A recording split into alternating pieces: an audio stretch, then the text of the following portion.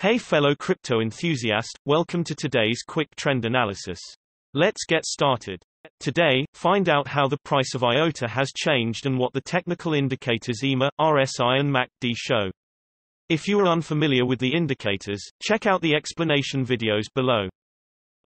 Looking at the hourly time frame for IOTA, the price rapidly went down with around 5.5% in the last 24 hours, with a current price of 20.8 cents. On the other hand, this move wasn't very strong because the volume wasn't very high. Looking at the hourly exponential moving averages, the current price is below the hourly ribbon, which is generally bearish, and the ribbon could play as a resistance, so it is to watch if the price will bounce off it or break it. The current price to watch is around 21.7 cents. Nevertheless, a trend change can be expected owing to the ribbon being compressed, which means that the trend is currently not very strong.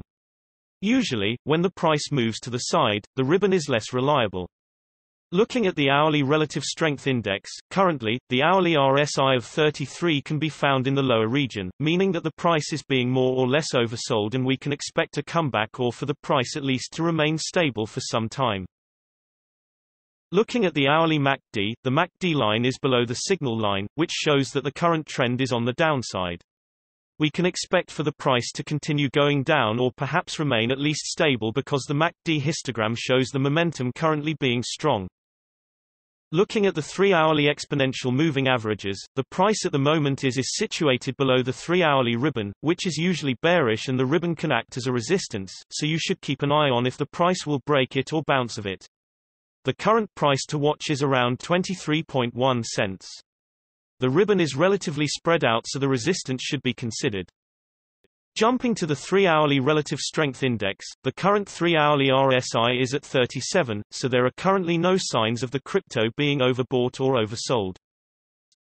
Looking at the 3-hourly MACD, the MACD line is above the signal line, which shows that the current trend is on the upside. But according to the MACD histogram, we can see that the momentum is going down. Owing to this, we can expect the price to remain stable, and you should wait and see if the MACD line will cross the signal line, which will be a downward trend. In general, the larger time frames have a greater impact on the price, so please remember that when we display different time frames with different indicators. And also, the shorter time frames are only representative for the short-term trading. Thanks for watching. New videos are uploaded every few hours analyzing various cryptocurrencies, so be sure to subscribe so you don't miss out. If there is something that you didn't understand, leave us a comment below and we'll get back to you. You should know that trading with cryptocurrencies is very risky, and these videos are only an overview of what happens with the price and a pure technical analysis without considering the fundamentals. So you should read more and make your own investing decisions. See you next time.